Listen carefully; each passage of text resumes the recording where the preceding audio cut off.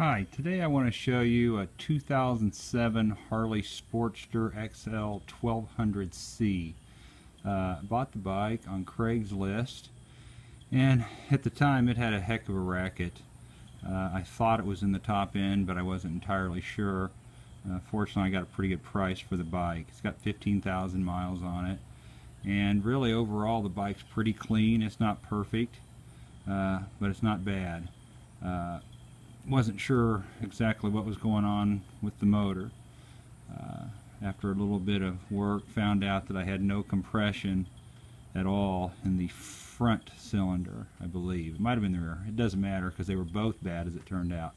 Anyway, I pulled the head off of the front cylinder and found a broken valve, which in turn crashed the valves themselves into the piston, which then crushed into the heads themselves. So basically the whole upper end on that front cylinder was bad.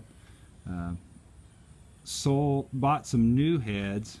2013, a guy had taken off a brand new bike to upgrade, so I bought both heads thinking I didn't really need them both.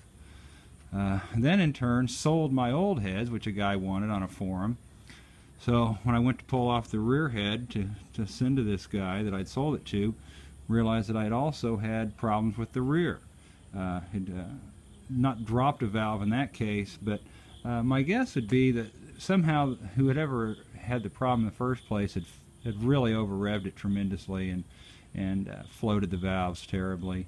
Anyway, so that made me glad I had already bought new pistons for front and back, and new heads and push rods, because I also had 2 bent push rods. So quite a bit of stuff going on there, but fortunately, being as it was eBay, I did not give a lot for all that new stuff. Got the gaskets, various other things, put it all back together, and the bike seems to really run well. I'll kind of go through some things I'm still working on that it needs. You can see the air cleaner there. Looks new, which it is. The old one was just horrible. Actually, you could see it was broken in spots, so it wasn't even filtering the air. Anyway, so I bought a Screaming Eagle air cleaner. The bike didn't come with the chrome cover. I've since bought one on eBay, but I'm waiting for that to come back. The exhaust, while not horrible, you can see is a little scratched up, more so than I like, and also I think somebody had drilled out the baffles, and it's just a little louder than I really want. So anyway, there's another thing I'd already bought on eBay. That's on the way. The seat, I just come across on Craigslist and had to have.